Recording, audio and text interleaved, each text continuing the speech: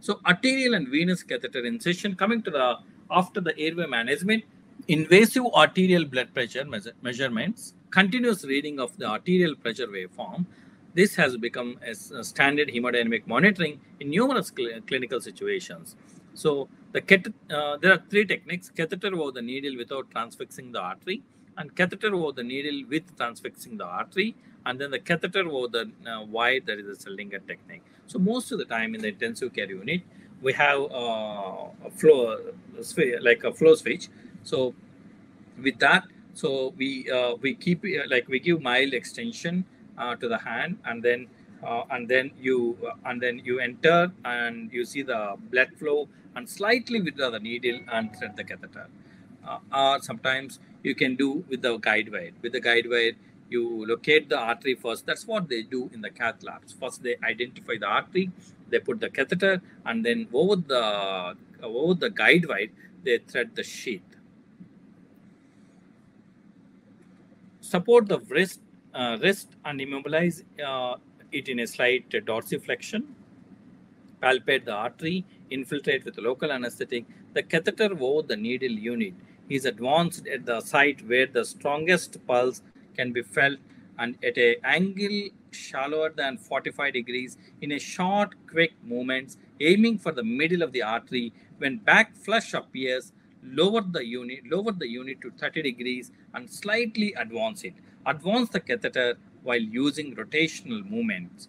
So connect to the extensions, make sure lines are completely free of air, check the arterial line, aspirates easily and flush with saline 0.9%.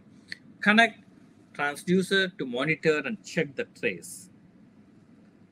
So this is the equipment. You have the 20 gauge cannula, syringe, needle for the local anesthetic, extension and three-way to connect cannula, dispenser with screen preparation, and extension to transducer, sterile dressing. So recommended approach for the arterial cannulation: initial steeper angle and then shallower angle for insertion of the cannula or to the guide wire. This is the better method and recommended approach to keep the arterial line.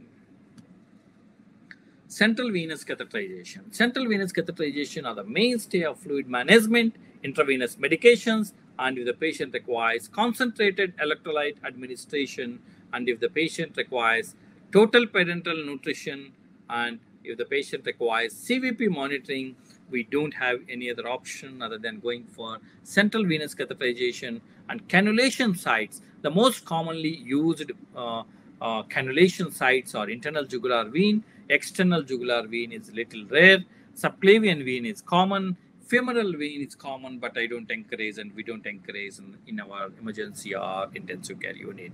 So this is the procedure trolley for the central line incision. You have a sterile drape, and you must remember to follow the bundle care, bundle compliance for anything, for intubation, for central line. So you have in the bundle component, central line bundle, you have insertion bundle at the time of before incision, and what antiseptic measures you have to take, insertion bundle, and then you have a maintenance bundle.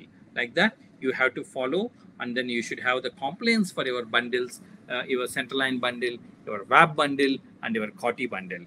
This is the procedure trolley for the central line. This is a sterile drape, and the syringe and needle for the local anesthetic, needle syringe for the puncture, tray with the skin preparation, application and normal saline flush, scalpel, suture, guide wire, dilator, 3 lumen central line catheter is the required. All these things are required in your central line kit. So when it comes to the anatomy of the internal jugular and external jugular veins, so this is the lateral head of the sternocleidomastoid, and this is the medial head of the sternocleidomastoid. And then you see the origin of internal jugular vein, and this is the external jugular vein. And anatomy of the when it comes to the subclavian vein, it goes under the clavicle.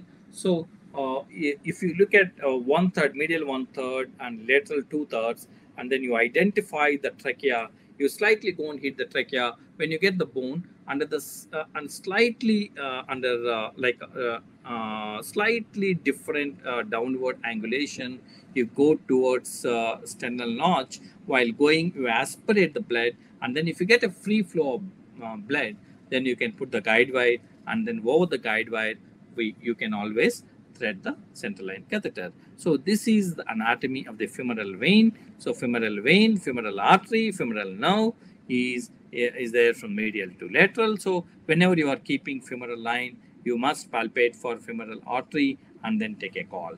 So what is the technique? Technique, whenever possible, central venous cannulation has to be performed under the ultrasound guidance. Veins are easily distinguished from the arteries because they are collapsible when slight pressure is applied with an ultrasound transducer, and don't show pulsatile flow if the Doppler mode is used. So you can use pulsatile flow by using Doppler, and you can see, you can find out whether it is collapsible with slight pressure, then it is vein. If it is not collapsible, then it may be artery. The central venous catheters are almost always inserted using Seldinger technique. The vessel is punctured with a sharp hollow needle attached to 5 to 10 ml syringe. While advancing, constant negative pressure should be applied by gently pulling the plunger back until the blood is aspirated. If no blood is aspirated on first pass, withdraw the needle slowly while continuing to apply the negative pressure,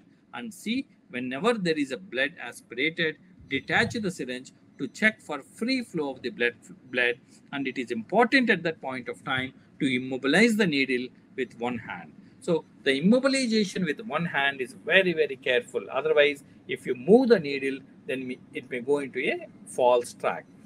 So after making a small nick incision, the dilator is used to dilate the subcutaneous tissue, and the catheter is threaded onto the guide wire and advanced into a vascular lumen. The operator has to make sure that the wire is not advanced into the vessel, and the catheter is easy to withdraw once the catheter is in place. So it is very, very dangerous if you leave the catheter inside, if you leave the guide wire inside. I have seen people when they during their training.